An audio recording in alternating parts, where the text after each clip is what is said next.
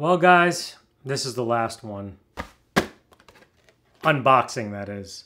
Certainly not our last gear review. From now on, going forward, we're just going to put a picture of what came out of the box up on the screen. We're just going to do this to speed up the process, and that way I can still keep my whimsical content in the video and keep the video short. This guy's about as funny as a fart in the wind.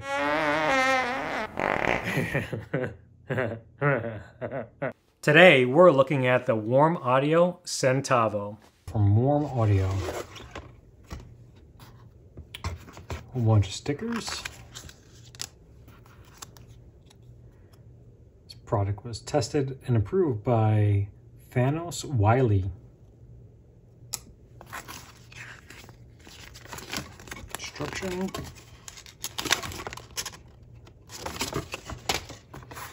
And this is styrofoam. It's a way to package a pedal.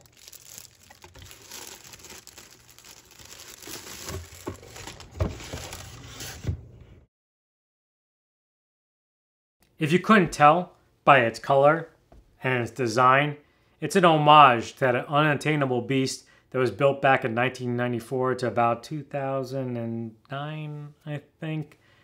The Klon Centaur. You may be asking, why are we taking a look at this copy of the mythical beast when there's so many out there, big and small? Well, first, it really kind of looks like what it's supposed to be replicating. So on your pedal board, you're definitely going to get a second glance by a passing by guitarist. Secondly, it was offered at Best Buy, and I had a whole bunch of rewards, so I couldn't pass it up. Contrary to what everybody believes, a channel this small does not make any money off of YouTube, so I used all of my Best Buy rewards just for you guys. So the Centavo has 3 knobs: gain, treble, and output. The gain really starts to break up around the 50% mark, and the treble, it gives that top end and helps out those humbuckers a bit.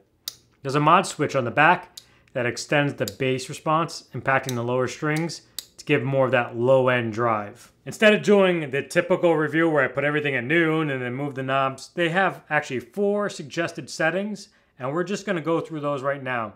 Going to use a Marshall DSL-40 like we normally do with a Fender Strat. All right, let's do it. Clean for reference. Clean boost.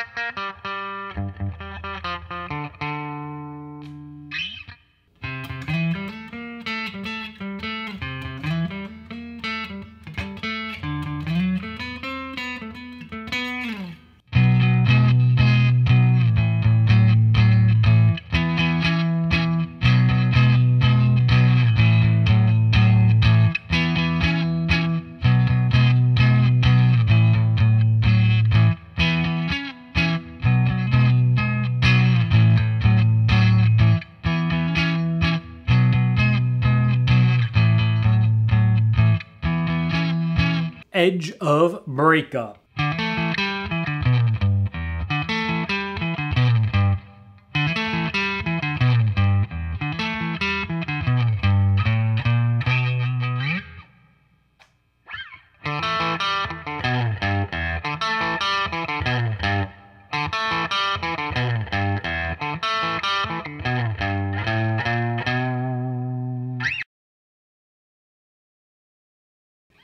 This is called Biting Edge.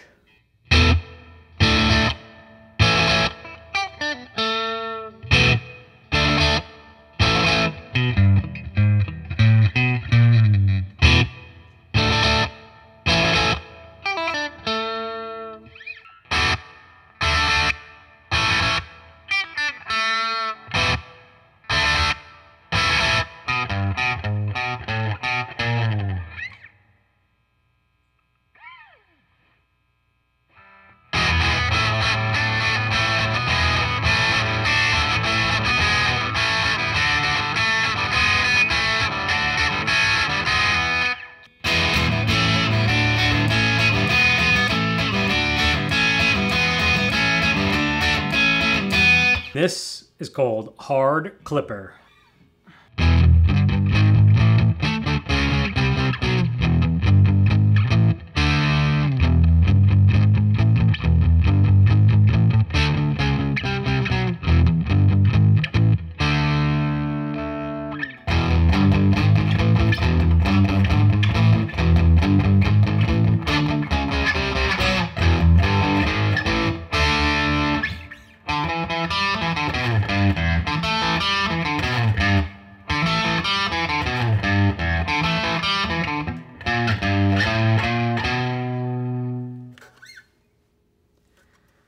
Well, I probably couldn't hide it on my face, but wow. I mean, I just love pedals in general, but whew.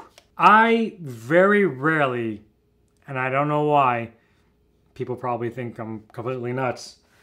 I barely ever use my bridge pickup. And that made me want to use my bridge pickup like all the time. Like I found a pedal that when I kick it on, I'm actually excited about using that bridge pickup. Let us know in the comments what you thought about this pedal. What Klon copy you're gassing for or are you using already? You've been an awesome audience, and as always, stay tuned.